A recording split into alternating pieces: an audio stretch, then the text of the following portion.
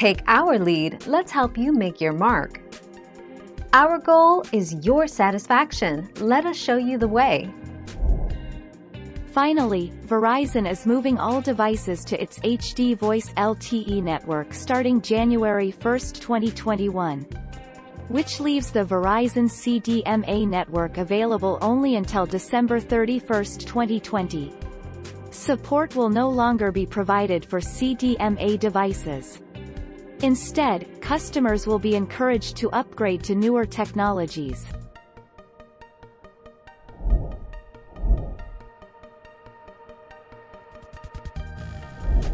Make your mark, take our lead. If you are using an already active Verizon SIM in your brand new OnePlus device, then ensure CDMA Less feature is activated in your account. Please ensure to log in on www.verizonwireless.com, My Verizon, My Device, activate or switch device and follow the instructions.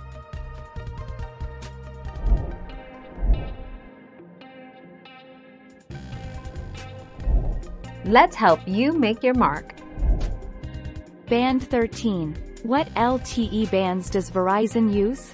Verizon Wireless was the first to arrive to the 4G LTE race, and it has also built its nationwide network based on 700 MHz spectrum, but the primary band for Verizon is Band 13.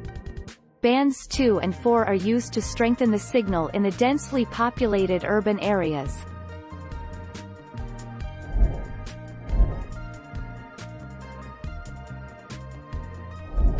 Make your mark, take our lead.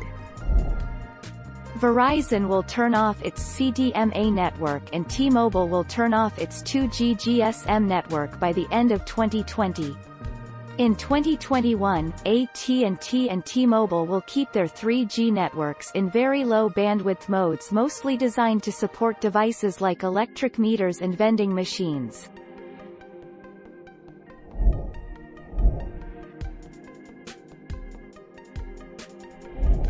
Make your mark, take our lead.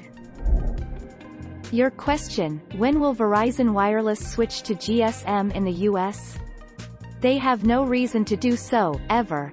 The CDMA carriers, Verizon, Sprint, etc., are migrating from their current CDMA protocol technologies of 2G 1xRTT and 3G EV-DO to 4G LTE without doing any 2G GSM or 3G UMTS deployments.